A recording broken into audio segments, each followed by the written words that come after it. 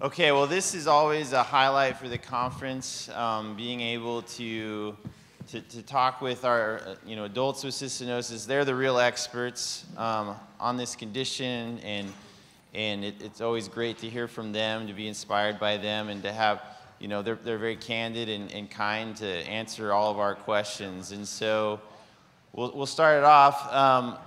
There's a lot of you up here, but I think we should probably just have you quickly introduce yourselves, like, less than 10 seconds, and then we'll jump in with some questions. How does that sound? And so I'll pass off my mic to you, Bryan, and we can just go down. And we got a mic down here with Mack, so we can share the mics. So hello, everybody. My name's Bryan. Field questions. I'm 43, doing good. This is probably I'm going to guess about my 10th conference. Hi, I am Alex. I'm 36. I am married to Bryan. And this is probably my 8th conference. Hi, my name's Heather. I'm 33 years old. I'm from Canada, BC, and I've been to a handful of conferences so far. My name is Brandon. Made up some time right there. There you go. I'm Tyler. I have cystinosis. My name is Jacob. This is I think my second or third one I've been at. I'm from Washington. I'm Jordan. I'm from Canada. I think this is like my 4th or 5th conference, and I'm 25. I'm Tina, and I'm from Washington. I'm 20 years old, and this is probably like my 19th conference, 18th. I'm Kurt. I'm from Los Angeles. I'm 31 years old, and went to a lot of them as a child, so I don't remember all of them, but this is my 3rd year in a row from being back. So. Hi, I'm Geoffrey. I'm from France. I'm 28, and I've been doing the conferences for, I think, 20 years, both in Europe and the US. Mack, 60, from Fort Worth, Texas. And I've been going to conferences since '99.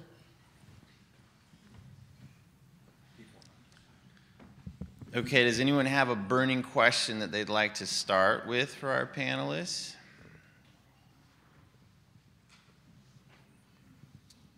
What do you do for work? Or do you have hobbies, or tell us about yourself? Let's see. I work for like a lawnmower parts company. I have a degree in horticulture. I don't work as much right now because we have 2 kids, and I take one of them to school. That keeps me pretty busy. I work as a preschool teacher / director, part-time. I went to school for medical administration, and I've never worked doing that, just so, yeah. I'm an LPN, and I work in a long-term seniors care home. I'm a police officer. I am a sports motion designer. I do animation for anything you've seen on TV or social media or at a sporting event. I work at the Naval Shipyard over where I live, and I love to go camping. I'm Jordan. I actually just recently switched jobs. I'm kind of doing construction right now. It's kind of just a job for now, so trying to figure out my life.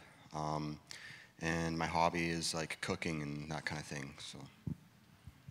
I'm a full-time sophomore year college student going to school for sonography, for ultrasounding, for pediatrics is the goal. And I also work 20-plus hours a week, just doing retail. I've actually been off for like 6 months, but enjoying my time off. But I'll be starting back to work in a couple of weeks in a new job in Texas, which I'm really excited about. I'm a certified clinical CMA. So it's all back office. I do a lot of shots mostly, lots of injections, but I do kind of everything that you would see in a doctor's office in the back. So I've done a formation a while back to do IT. So I did IT for a while, but right now I'm not working, and I'm doing streaming on the side. I've been retired for 2 years. I worked in IT for 35 years.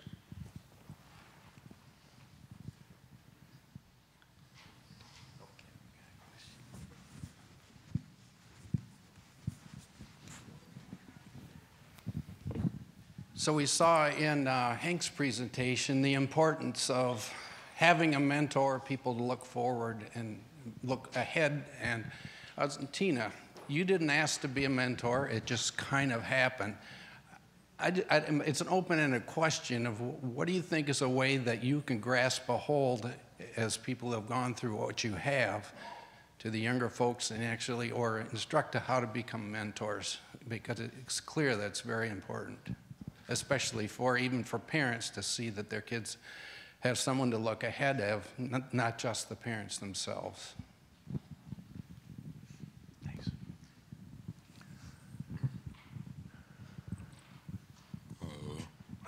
That's a pretty tough question, especially since I'm French. I don't quite get all the implications, but I think it just happens when you come to this conference that naturally you gravitate towards parents that have questions and sometimes anxieties about what if my kid doesn't fit right in the school or something, and you can give out advice to them on how you did it yourself.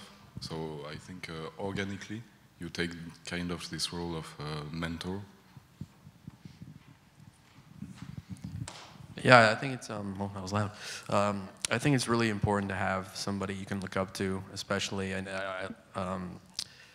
you know, when you're a kid especially, and you're kind of dealing with all the emotions of having a disorder like this, and you're different from all your school friends, and you know, you might tell your school friends about what you're going through, but they're not going to really understand it. Like, no one really ever understands it, so it's especially helpful to have an older an adult, I think, to look up to, who's like, they're successful, they work, they might even live by themselves, you know, and they take care of themselves, and it's nice to see that, because I think a lot of the times, especially, you know, when like, for all of you parents out there, you were probably told, you know, your child was going to die at a very early age, and when you get past that, and it kind of, it's really nice to see like older adults like proof, oh no, I can live a long life and live a healthy and fulfilling life still, even though I have to deal with all these things. So I think it's important to see somebody like that who's older than you. I think, yeah, like you said, being a mentor, I mean, I don't think of myself as a mentor because I'm not. Like, me and Henry are just best friends. He's taught me a lot more. I mean, I feel like he's helped me throughout the past year. It's been really rough with my health and everything, and he's been there for me more. But I think, too, it helps having people, like, who have similar challenges. Like Kurt, I'll text message if I'm in the ER, be like, hey, is this okay to use? Or, hey, what was your experience with this? And it's great having that life experience from someone else who's experienced it, or just having those connections. And I think it's like, it gives you a passion too. I feel like a lot of people in the world, like even you go to college, people don't know what they want to do half the time. But for me, I knew exactly, I've always wanted to work in a children's hospital. You know, you feel like you have a passion from that. And I think it gives you a more better look on life. Like, this is kind of aside from the point of what we were talking about, but like just you appreciate life more, and you really just, I don't know. I think these conferences and meetups are one of the best things. I remember meeting Mack like 20 years ago at a town hall or something, and you know, he was my age now basically, and it was like, how is this person, you know, 30, 40 years old? Like, that's crazy. I'm in high school, and I'm not thinking about, you know, past college right now, and this guy's working and doing all this stuff, and it's really cool now that we have this many adults, you know, just here, not even in general. There's a ton of adults out there that these kids have to look up to, and I don't think it's necessarily a straight up mentorship as it is just being able to look at someone and seeing that, you know, there is hope and there is, you know, a future, and we have, you know, married couples and kids and stuff that was not something you necessarily saw, you know, 20 years ago. I would say those kind of connections, like everyone else said, already happen here, but also going to places like camp. I saw you guys had a camp this last summer. I did that kind of similar thing when I was in elementary, called it Kidney Camp. And I don't know if I enjoyed it as much as a kid at the time. I kind of knew it would happen every year. But I know for my mother, she especially enjoyed it as the break. Every July, first week of July. When I look back, like as an adult now myself, I have formed those friends now that I still keep in contact with. So And it's just good to relate to other kids, especially like at camp, somewhere you normally can't fit in. Like everyone lines up and all the nurses give everyone their pills and get to, you know, swap stories, and like it's just a lot of fun. The doctors used to come to the camp, and we'd push them in the pool as like payback, and it was just a really great time. So yeah, highly recommend if you have the chance to send your kid to a camp that they can fit in with. Yeah. So you're adults. Some of you have children yourselves. So we've got, and some of you are the same age, if not older than some of the parents that are out in the audience that have little ones. So what would you suggest as your adult self and your, as a parent, advice that you might offer to the younger parents that have just had a diagnosis for their kid?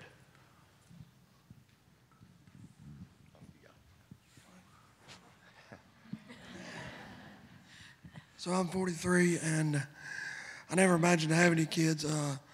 We were blessed to adopt one, pretty soon get another. My advice, I have my faith, my family, good support system. My advice, like my dad always taught me, I know it's rough. You go through so much. But I was always taught to, even with the hardest stuff, have a sense of humor and be positive. That's what's got me through, and I think that's very important. I will mimic what he's saying, and then also like growing up, we never, or not we, but my family never defined me as like cystinosis child. I have an older brother, and then I have 2 half siblings, and so I was just a sibling, or it just wasn't. We never used cystinosis as a crutch for why I couldn't do sports or why I couldn't do whatever I wanted to do. Like even, like I'm not athletically coordinated, but my mom was like, if you want to try a sport, by all means, try it. Even after transplant, of course there was still like stipulations of what I couldn't do in like gym and stuff like that, but I still tried. And so I think just it's important to not tell them, oh, you can't do this because you have cystinosis. Like letting them fail, because I think even if you have a child that doesn't have cystinosis or any other medical condition, as parents, like I still want both of our boys to try, even if in my heart I'm like, boy, you can't do that, but go ahead and try, you know? But I just think that's important too. Just real quick, I would say just understanding probably from a young age that like your parents are your advocate when you're younger, but as you grow older, then you're your best advocate. So for things that like not everyone can help you with all the time, just making sure you take your meds on time, and you know, just keeping on top of things like doctor's appointments. You gotta keep on top of that yourself. I forgot the question, but What would you tell young parents, Brandon? I would say, this might sound weird, but let your kids fail, because if you don't fail, you won't succeed. I think it's important to go through hard things in life, whatever it might be, because it makes you stronger. Don't treat them different. My 2 children don't have cystinosis, obviously, but they have other things they deal with. And just let them strive and try, like I said, try, because you want them to try at some things, and maybe they'll fail and try at something else and be successful. So just let them keep on putting one foot in front of the other, and you know, keep pushing, keep moving. That's what's most important. Yeah, to add to that, I know this goes against every instinct that you have as cystinosis parents, but don't be a helicopter parent for life. I think the sooner you can teach your kids to dose out their own medicine and do their refills, and I know Steven can probably talk more about that, as his kids seem to be really doing a lot now, and it's kind of cool seeing over the last 6 or 7 years how Sam and Lars have really started to come in their own and do a lot of this stuff. I know there have been parents in the past that said their 14, 15-year-olds are calling for doctor's appointments and follow-ups and talking to the pharmacy. And I think, not doing everything, you want to do everything. Obviously, when they're young, you have to do everything. But I think the sooner you can let some of that go, the better. And I would say also, as they said, lean on the support system. You don't have to do everything yourself. Take time for yourself. I know, with 2 young kids that don't have cystinosis, it's crazy enough. So I can't imagine having even one with cystinosis, but I know everyone has at least a little bit of a community or a family near you, and just, lean on that and don't feel like you're a burden, because letting, a grandparent take the kids for a weekend is not gonna kill them. That's kind of one of the things I've seen over the last 15, 20 years is parents get a little more lenient, and I think that's huge, especially as they get into an adult age. I mean, I don't have any kids, but growing up, my mom, she was amazing. She wasn't here this weekend, but she wishes she was for the sun. But one thing I think both my parents did really well was teach me that, yeah, today, sometimes you'll have your downs and then ups, but there's always something to look forward to. They taught me to, my mom always used a quote from Einstein. I don't remember it right now, but I know it along the line of, it was, yeah, E equals MC, no. But it was along the lines of don't think about yesterday, live for today and hope for tomorrow. But she really was a driving force and got me to understand it is very important to take my medicine. Of course, she said she said you can complain about normal things about being a kid, like taking out trash, doing chores, doing homework you don't want to. But one thing that is going to be constant in my life is taking my medicine and how important that is for my health. And I think that's one thing that just really pushed me forward and kept me how healthy I am today. Yeah, I just want to say, in the last, 5 years, I've kind of realized that, family's forever, and they'll always be there if you're, down or not feeling good. And I've noticed in the last few years that friends will be there when you're happy and partying, but then when you're not feeling good or down, they won't be there. So I think this for the kids out there, just remember that even though your parents are hard on you, that family is forever. So. Going back to what Alex and Brandon were saying, I think that's really important, just to try, don't limit yourself, when I had my kidney transplant 2 months after, I joined the track and field team, and I was terrible at running, but I had the best time. I made, it was fun. And I was great, but, you try things. And even right now, my schooling is so hard. I just retook another class, and I probably have to retake it a 3rd time. But I'm every time I get a better grade, but I need to get top of the line grades to get into the program I'm taking. So yeah, it's going to take me maybe a little bit longer, but, just keep trying, and you'll get there, and you work hard for it, and it'll be worth it. Yeah, my parents, the second, this is secondhand from my mother information I'm giving you, so take it with a grain of salt. So when I was first diagnosed, my mom and my dad did everything they could to understand stenosis, and then when I started getting a little older, they started to really make sure I knew. I remember going to doctor's appointments all the time as a kid, and I would know more about my disease and labs and what things should be. And the doctors and they're wow, you should be a doctor, you've just learned all this through, and I would tell them, it's all by osmosis, and so, and that kind of probably would inspire me to get in the medical field in the first place. But yeah, I just got parents I was really lucky. I didn't have I didn't have too bad helicopter parents, but your kids, when your kids are in school and you have to rely on them to you have to go to the nurse, take your medication. It is a responsibility, and you gotta and you really want to have your kids really be self-reliant and be their own advocate.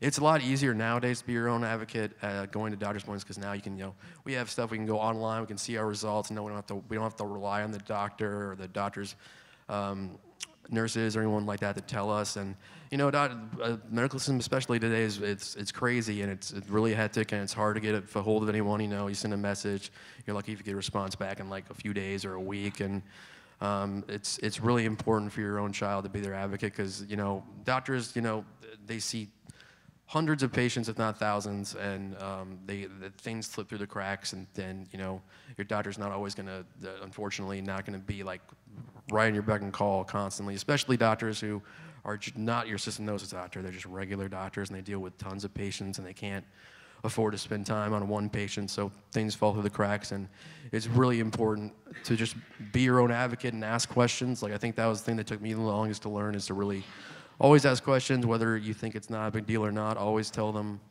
how you're feeling. And you know, I think as cystinotics, especially as like when you're a teenager, you tend to hide things from your parents, not like purposely, but like hide how you're feeling. Like, and to you, it's just normal, but you could be sick. And you know, you go in the doctor like, oh yeah, I've felt this for like a month, and you're like, oh, why didn't you come back a month ago? It's just because you're not used to feeling good. You're feeling bad as you're normal. You know, but, and then the last thing is just, you know, for parents, you know, just have patience. Because, you know, when your kids go to adult, they're not going to be perfect right away. I certainly was not. It took me a couple of years after I started looking after my own meds, making my own appointments, that it took me some time to really get a rhythm down. And you just got to be patient. You know, nobody's perfect. And then give yourself patience, you know. Don't think that because you didn't do something, you failed your child, or you didn't say something, this could have happened. Just, you have to give your own self patience. And I know that parents can get real stressed out, and it's important to like remind yourself that, just to have patience and to hope for the best. So. And then we'll go, if it's okay, we'll go. Yeah. Reggie has a question, maybe Jeff can answer. Sure. I think it's going to build on what we're already kind of talking about, and hopefully it's not too redundant. But we were talking about helicopter parents, and of course, we know that label, but we're trying to be the best advocates for our children as much as possible. Maybe you can give, or a few of you can give some examples of where you've become your own advocate and where you may have failed and where maybe you have succeeded, so that as we are talking with some of the teenagers that are getting ready to transition, that we can maybe just have some open conversations about that. Go for it, Mack. Okay, first I'm going to answer the first question. I was fortunate to have two great parents. My mother taught me confidence. If there was any time I was having, if I didn't have confidence, she let me know I could do anything I put my mind to. And then my dad taught me the value of hard work. He was born in 1930, so he was old school. I'm old. I helped neighbor haul hay when I was 18. So you know, he taught me to work, and I've always been self-motivated. And back to the meds question, I had my transplant at age 11. My mother said, well, you got to do this the rest of your life. Start doing it now. So I knew about insurance, man. I did everything. So, but 12 years old, and just, that's about it. Okay, to go really quick about the first question, the thing I would say, with all due respect to doctors in the room, is sometimes your doctor doesn't know everything. Sometimes you found out a way that your kid will tolerate, or yourself will tolerate the treatment better, and the doctor will tell you, oh no, it's not optimal, it's not this or that.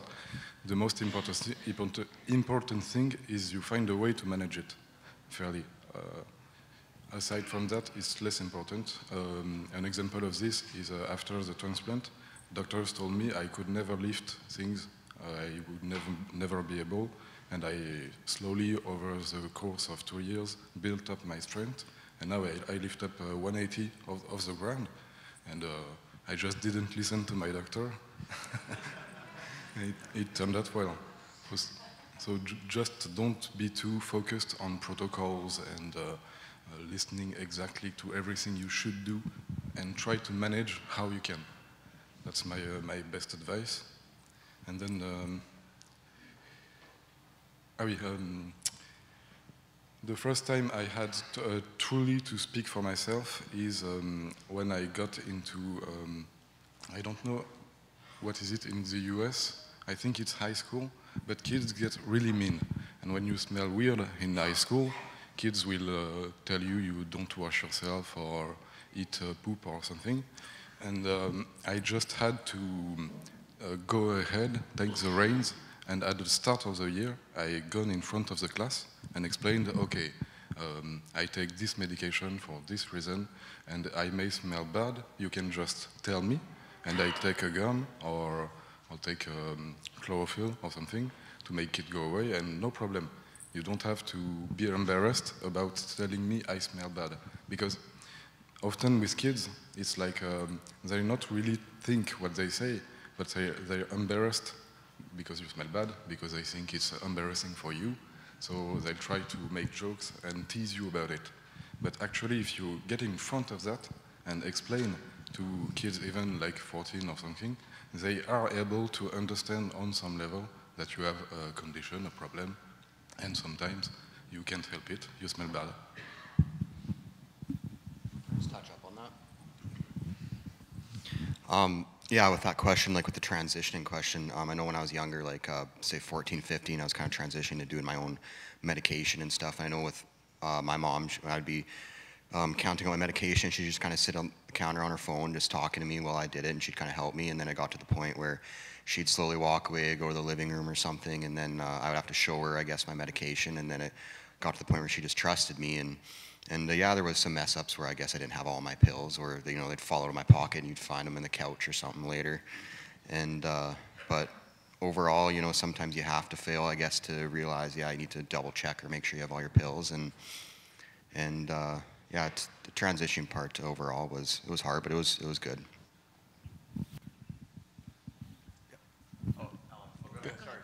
We talked about this a little bit in the adult group, but kind of morbid, but kids seeing the process of dialysis, I think would be huge, kind of a scared straight sort of thing. But I knew after I got my first kidney, before I had to go on dialysis, and I didn't know what it was. It was just like, oh, it's something that keeps you alive. And then once you actually experience like what it is, it very much is a scared straight situation where, you're in there with 60, 70-year-olds that aren't going to get a kidney, that have diabetes, that don't care about their body at all, and you're in there 3-4 days a week, and just even seeing, I think Tina said there's like a video, just seeing a video of what it is would be huge. As a transition, as you get older, like, hey, if you don't take your medicine, this is what you get. And not everybody is going to get a transplant. Not everybody's that lucky. So that is a little bit extreme, but I definitely am a huge proponent of kids knowing what dialysis is and seeing how horrible it is, and maybe understanding how bad you feel during dialysis. Because it's not like taking your pills and you feel good. Like, dialysis gets you up to a decent level. It doesn't keep you at, a good level. But that would be my scared straight advice. I have to completely agree with him there on Tyler's thing. And then to branch off of what Jordan was saying, my mom would do the same thing with my medicines, and just having me be involved with making my doctor appointments and calling in medication. And it really taught me how to be my own advocate. And now being a mom, like, it's helped me be an advocate for our boys. Like, without going into like too much detail, like our oldest son, he has his own issues, and so it's helped me learn how to, instead of being told it's going to be, a year before he's seen, no. I am going to call 800 other places because I'm not waiting a year to help my child. So I think not only being your own advocate, but if your child is, when they become an adult and are going to have their own kids, is it teaches them how to be an advocate for their own children as well. Anyone else?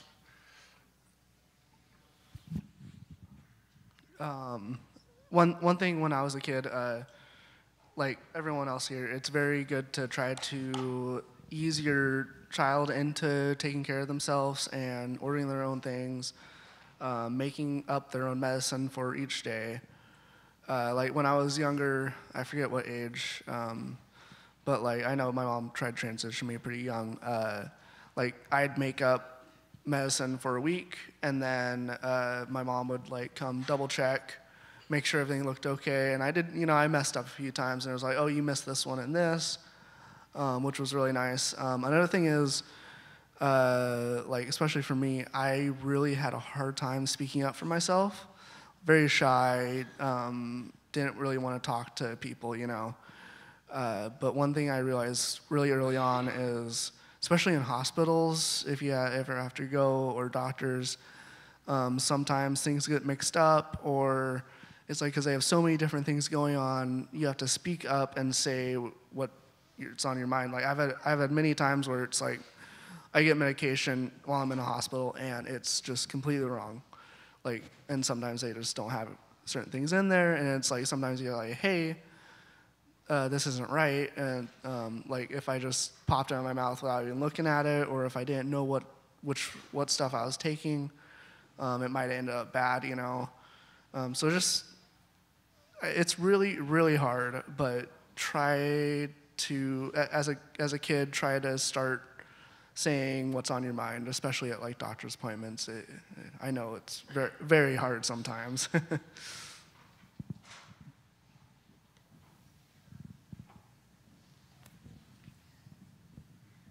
Hi. My question is, did any of you guys have a difficult time in school, like kind of middle school, high school? Was it really tough, and what got you through it? Oh, yeah. I guess I'll start out since I have the microphone. Yeah, I definitely, I think it really started in like middle school when, you know, kids are starting to that age where it's like, you know, they see something different with you, they're gonna attack that right away. But especially like getting friends that really don't really care about, like, I mean, they care about you know, but they don't care that you have a rare disease or something's different about you. And then just really just, honestly, I mean, not paying attention to what people are saying is a big part, because it's like, for me, of course, the smell, we all had that, and it's like, sometimes you gotta try to find ways around that, like chewing gum, of course, but I definitely had easier time in high school compared to middle school. That's personally me. In high school, I made some really good friends. One friend I'm actually still, to this day, very, very close with, and I consider him a brother, really. And you know, it's like they know about what you have, but they obviously want to help you whenever you need help, but they don't constantly bring it up, like, oh, hey, how's it going? And it's like, it's good to hear that I'm doing good, but it's also really nice just to feel normal with really close friends. I know when I was in school, I had, like, I knew what the question was, and like I could think about it, but I couldn't like get it on paper. And when I was in school, like, I was in like junior high and that kind of thing, I was kind of rebellious, I guess, and I didn't really care about school. And then when I got to senior high and high school or whatever, I kind of knew I needed to start trying, and I got a lot of tutoring, I guess, after school helped me a lot, and talking to teachers after class. And I actually, if I needed to do a test, I had like my own separate room kind of thing, and where there was like no noise, no distractions, and it was definitely easier to do a test and easier to cheat, so that was good. And yeah. And, yeah, that's definitely one of the good things about it. But yeah, just for sure tutoring, that's the main thing. I don't know. I think just, for me, it was mostly high school because, well, I guess 8th grade too, I didn't feel good. My kidneys were failing. And I had my transplant in high school, and then I had my kidney rejection in high school. And then I was in the hospital for a month again. And then I had a double nephrectomy in high school. So I had like 4 surgeries or whatever in high school. So I don't even know how I graduated because I missed so much school. I mean, between that and then skipping classes. But I think that I honestly, like, I just didn't really care what people thought about me in high school. Not to the extreme point, but like I just did my own thing, and I made 2 good friends. I mean, if you're just, you know, there's good people out there, and just don't be easily influenced. I don't know. Just don't care what people think. Yeah, I was very similar to the situation that Jordan had. You know, I had an IEP all going through elementary through high school, and so I always had extra time for tests. I always had like my own like little room I would go to have tests in a quiet area to have a little extra time. And I didn't necessarily need it all the time, but it was nice to have when I felt like that, because I really didn't miss a lot of school when I got older. I missed a lot of school for like elementary school with tons of surgeries and illness and volunteering for a couple of the other trials and things like that. And I had a really great time in high school, actually. Like, high school was really fun for me because my freshman year I had joined the drama department, so I was always busy. I think like I think the only semester I wasn't at school from like 8 to 9 o'clock was my sophomore year when I had broken my arm like in half. Which that was a lot of fun. So I couldn't really do any kind of active. I couldn't do like the school musical that year because it was just I had like a full arm cast of some kind. But yeah, I had a really great time in high school. I think the best thing for kids in high school is to join some kind of like extracurricular program because you'll make lifelong friends. And the core group of 5 friends I have are all from high school still. And I literally have gone to 3 weddings in the last 2 years, and it's me and my last friend that are down. It's anybody's guess, but with our record, we're probably not going to get married till we're in our 40s, if that. So, but yeah, I think it's just really important for them to join something to do after school, keep themselves busy, you know, and because if you're around kids that how do I describe this? If you're around kids that aren't like you, but you tell them most of the time, they're going to understand. I think most people are nicer once they kind of mellow out and at the end of high school. But yeah, you know, I had a great time. I really didn't have too many issues. I came back my junior year because end of my junior year I had my first transplant, and I was really skinny. And I came back and I had gained like 20 pounds of just mass, you know. So I looked like a whole completely different person. I'd gotten my braces off, you know. So senior year was pretty good for me.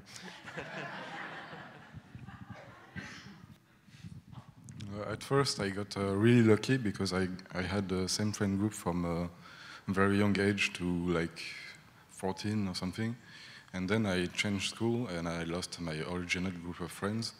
And I got with a new crew, I think, who weren't nice people and dropped me because I smelled bad and they didn't like me. So I had a rough year after that, especially since I did the trial for Process B at the same time. So I had a hard time with the smell and vomiting a lot, and so I spent a year alone. But then I joined an art class, like I wanted to do design, and in this art class I found all sorts of weird people where I fit exactly in, because everyone had its little quirk or health thing. I don't know if it was the school or just luck, but everyone kind of understood having a special condition you had to take care of. So from 17 onwards, it got easier, really easier. But yeah, there's a tough spot in between 14, 17. It's hard for some people. I really didn't have any, can y'all hear me? Yeah. I really didn't have any problems during school. The last part of 5th grade, kind of went in kidney failure, and 3 weeks in May, 1st of June, I was on dialysis for 3 weeks. Had my kidney on June 10th. Then I was back 6th grade, back to school in September, and lived in the same place, so lots of friends, and everybody knew me. And then college, no issues either. Only issue in college was maybe the first semester, there's these things called frat parties. So, but then once I kind of adjusted and knew how to study more and got back on track and got out in 4 years and all was good. Good. All right, well, thank you, everyone, for participating in this panel. I think before we let you off the stage, it is somebody's birthday, I believe. Is it tomorrow, Mack, or Tuesday? But we're going to sing happy birthday to you, if that's all right. This is a big 6-0, so don't listen to me, because I'll sing off tune, but let's happy birthday to you. Happy birthday to you. Happy birthday, dear Mack. Happy birthday to you.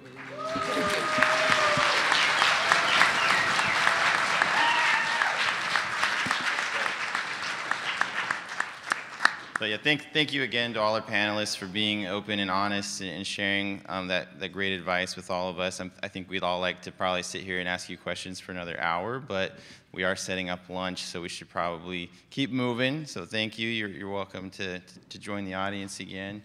We'll wrap things up here. If I could have the conference co-chairs come up. I'll grab the mic.